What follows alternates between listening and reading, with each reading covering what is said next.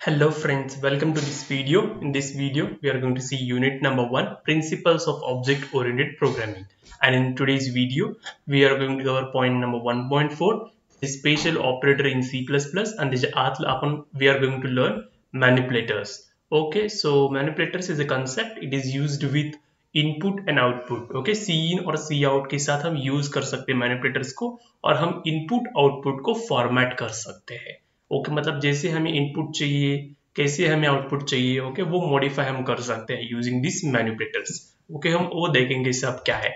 Okay, so if you want to by this course, ये मैं online सिखाऊंगा सब कुछ, फ्रॉम ऑल एवरीथिंग सिखाऊंगा, सारे चैप्टर्स, नोट्स दूंगा, जो भी मैनुअल से वो सॉल्व करके लूंगा, कोडिंग सेशंस हो गए, वेल स्ट्रक्चर्ड नोट्स सारा मिलेगा. Okay, just join the course for ₹1500 in subject. सो इन तीनों में से आप 2 सब्जेक्ट चूज कर सकते हो for only first 25 student. Okay, उसके बाद एक सब्जेक्ट 1500 को होता है. ठीक है, so this is just offer. Okay, you can contact this number and you can fill the Google form, it is in description. Okay, so manipulators concept मैंने आपको बोला कि वो क्या है.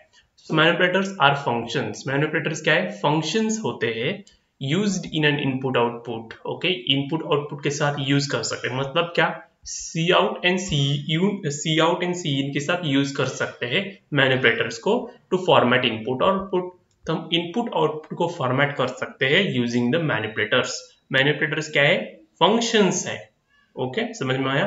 Okay, they are defined in IO, man, IP and IO stream headers.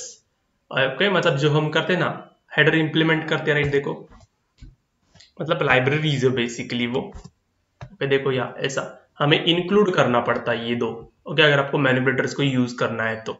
Okay, so IO stream तो हम करते थे.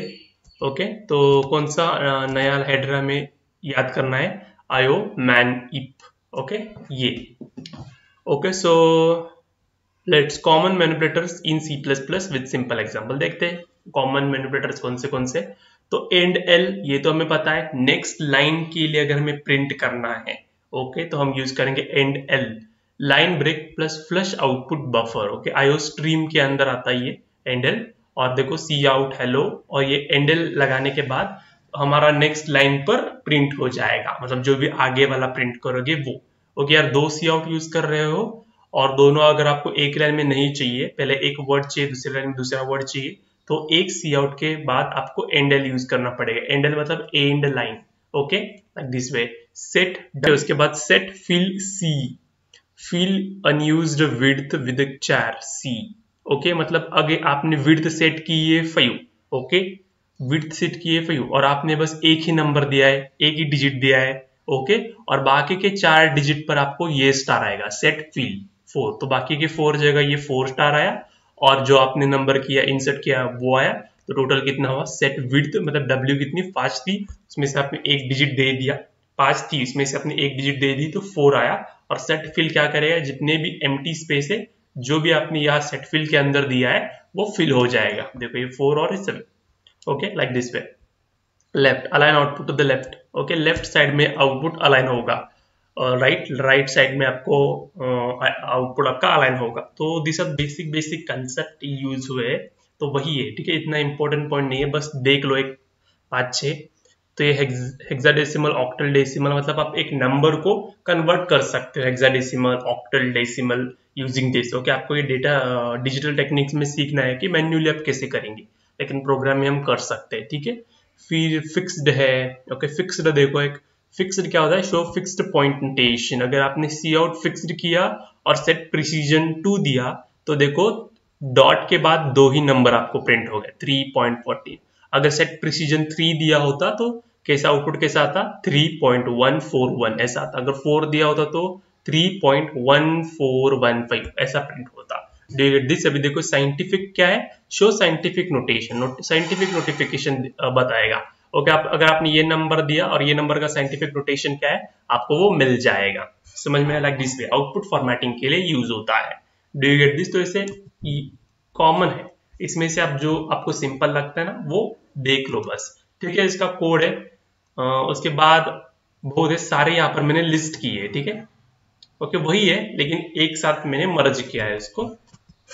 यहाँ पर बस डिफरेंट डिफरेंट टेबल में डिवाइड किया था, ठीक है, same as it is. Okay, इसका प्रोग्राम देखो, इंपोर्ट करो। ओके, आयो मैंने किया।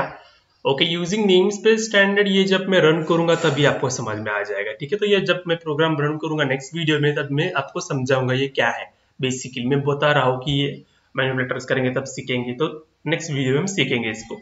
ओके, एक मेन मेथड है और इसका रिटर्न टाइप क्या, इंटीजर है, तो ये रिटर्न करेगा 0। ओके, तो हमने क्या क्या सीखा, बहुत सारे देखे, आप देख सकते हो। उसमें से मैंने थोड़े इंप्लीमेंट करके देखे। देखो, सी आउट डिफॉल्ट, मैंने अगर ए की वैल्यू क्या है, तो मैंने दो वेरिएबल डिक्लेयर किए। पहले देखो ए और पाई, पी आई पाई, और ए इंटीजर टाइप का है और पाई फ्लोट टाइप का है। और इसमें 42 मैंने स्टोर किया, 3.14159 ऐसा स्टोर किया है। डिफॉल्ट ए की वैल्यू क्या है, 42 एज इट इज मैंने प्रिंट कर ली। अभी इस ए को मैंने हेक्साडेसिमल में कन्वर्ट किया और उसको प्रिंट किया। देखो, हेक्साडेसिमल में 42 की वैल्यू क्या आती है, 2 है। ऑक्टल में 42 की वैल्यू क्या आती है, 52 आती है। डेसिमल में एज इट इज तो 42 ही होगा, राइट। तो देखो, HEX, OCT, DEC, ओके, ये क्या है, मैनिपुलेटर्स है। ओके, आपको ए में जो वैल्यू स्टोर है वो हेक्साडेसिमल में कन्वर्ट हो जाएगी और आपको प्रिंट हो जाएगी, ठीक है। तो देखो, एंड एल यहाँ पर यूज किया है। एंड एल मतलब नेक्स्ट लाइन पर। देखो, ओके, वापस ऑक्टल नेक्स्ट लाइन पर। अगर आपने यहाँ एंड एल यूज नहीं किया होता तो इस हेक्साडेसिमल 2A के बाद आगे ही ऑक्टल ऐसा प्रिंट हुआ आता, ठीक है। हम सब ये करके देखेंगे कोड पे, तभी आपको समझ में आ जाएगा प्रॉपरली। तो सी आउट देखो, यहाँ पर मैंने फिक्स्ड यूज किया है और सेट प्रिसीजन 3 दिया है। और पाई में मैंने देखो क्या स्टोर किया है, 3.14159। अभी सेट प्रिसीजन मैंने 3 दिया है, तो पॉइंट के बाद 3 नंबर्स प्रिंट हो जाएंगे। कितने, 3.142। ओके, अभी 2 कैसे आया, देखो 2 कैसे आया, देखो 14159 को प्रिसीजन दिया है हमने। ओके, उसको क्या किया, फिक्स्ड वैल्यू प्रिसीजन किया, इसीलिए वो आया। ओके, फिर देखो सी आउट किया, सेट विड्थ 10 दिया, तो हमारा कितना टोटल काउंट कितना होगा, 10। और उसमें से मैंने 4 मैंने ब्लॉक फिल किए, तो लेफ्ट कितने हो गए, 6। तो सेट फिल जो 6 में ये डैश आएगी, तो 1 2 3 4 5 6 डैश आएंगे, उसके बाद 4 लेटर्स आएंगे डन करके, DONE। तो ये टोटल काउंट कितना हुआ, टोटल काउंट कितना हुआ, 10।